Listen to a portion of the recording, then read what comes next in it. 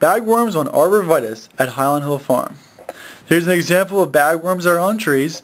You can tell they're bagworms because they are little round cylinder guys that are crawling around on the tree. They usually have a bag over the worm so you can't see the worm itself. And they use the foliage that they eat off the tree to camouflage their bags.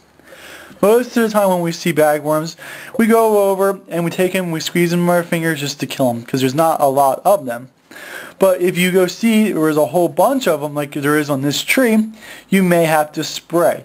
And there's an economic threshold where it's worth spraying or it's not worth spraying. You have to see if it's worth it or not. If it's on multiple trees, sometimes you may not see a lot of damage, but there could be one or two.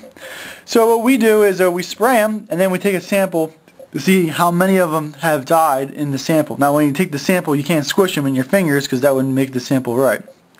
So you take a whole bunch of bagworms that you have not squished, that have just been sprayed, and see how effective this spray has been. Now this has been sprayed 3 days ago, so the sample that we've got is about 20 bagworms there, maybe give or take a couple of them. And we line them up all in rows kind of so we can see which ones are going to move or not. After we line them up, we let them go for a little bit and see how many of them are still alive.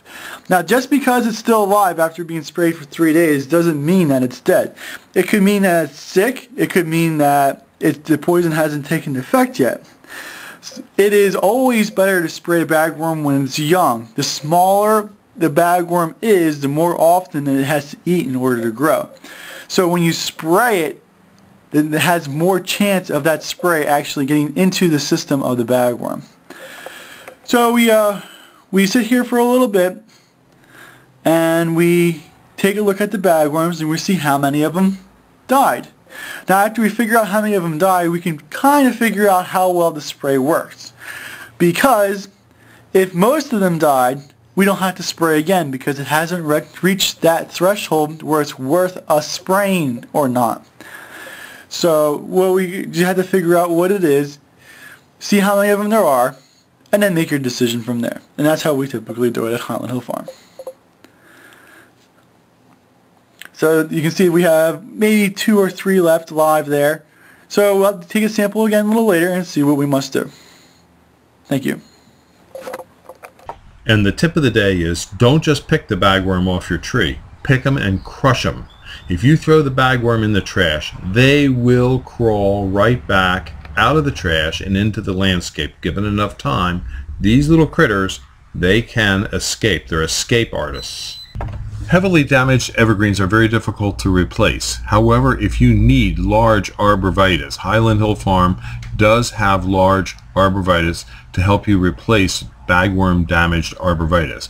And we do deliver and plant to most eastern U.S. locations.